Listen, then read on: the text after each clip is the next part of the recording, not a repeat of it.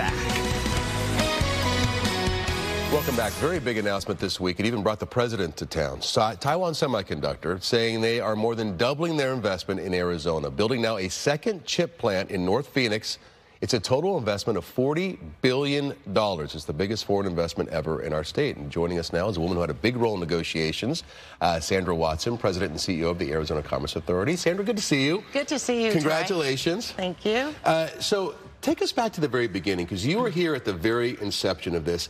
Did they reach out to us, Taiwan Semiconductor, or did we reach out to them? Well, actually, in 2013, Governor Brewer and I had a trip to Taiwan, and we met with TSMC and their executives to talk about Arizona and the opportunities that may present in the future. At the time, they didn't have a project specifically dedicated to the U.S., but we wanted to make sure we were establishing a good relationship with them. So it's just going out there and saying, hey, here's who we are, and if you're thinking about coming to the U.S., we're a pretty good place. Absolutely. Wow. And the fact that we have a very robust semiconductor industry in Arizona with Intel and several other companies that are here, we felt that Arizona was going to be very competitive if, in fact, they were going to establish something in the U.S. So it takes a while for a company to decide they're going to drop even $12 billion, which, you know, it's a huge investment as well, but let alone $40 billion. So what happened between 2013 and 2017? Yes, so we were developing a relationship with TSMC, providing them with information on Arizona, our value proposition, how competitive Arizona is.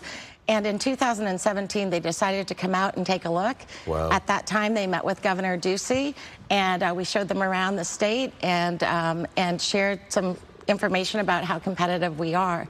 At that time, they were evaluating potentially an opportunity, but it wasn't until 2019 where we still really developed a stronger relationship with them, and then, of course, they made their announcement in 2020. Wow. Did you actually take them up and show them that site in North Phoenix, or how did that even work? Well, we actually showed them several sites, and we showed them the valley and talked to various suppliers, so we actually did a very statewide search for this new facility. And at that point, did you even dream, I mean, let alone the one fab plant, which is great, did you even dream that we'd have the most sophisticated chip fabrication plant in the whole country at the end of this thing? It's incredible. I mean, the announcement on Tuesday, having the president out here, and all of the major CEOs from global companies here to celebrate the tool-in ceremony was just incredible. So we're excited because Arizona truly is the epicenter of the semiconductor industry for the nation. You know, I looked down at that Intel plant, and you know, that's growing as well. There's another huge investment down there. And what it did to that Chandler area and Ahwatukee and Ocotillo, and I wonder if Ahwatukee and Ocotillo would even exist in their current forms without that plant.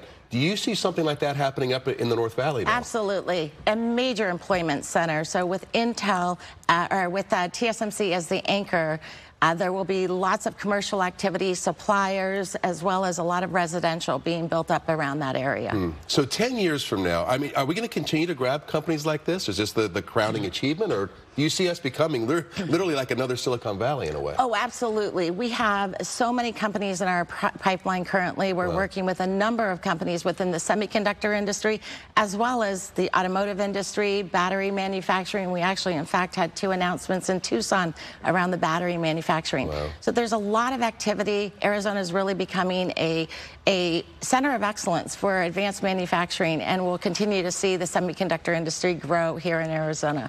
What was it like yesterday after that whole, you know, the president's here and it's the announcements made? Is it a real sense of satisfaction? You've got to be pretty dang happy. Oh, right? Absolutely. The entire team that worked on this, from obviously the governor and his leadership, the work that our team did in partnership with the city of Phoenix, GPEC, so many partners came together, really a strong team effort. Our senators were very engaged as well, so it was just an incredible opportunity for Arizona and an exciting day. Oh, congratulations. Thank you.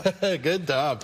So great. And, you know, you've served through governors from Fife-Symington all the way through, and Correct. You say you've already talked to the governor-elect, and you feel pretty solid in the gig, right? Absolutely. I'm very excited to be working with the new governor. All right, great. Congratulations. Thank you. All right, and we'll be right back. Stay with us. Yeah, good story.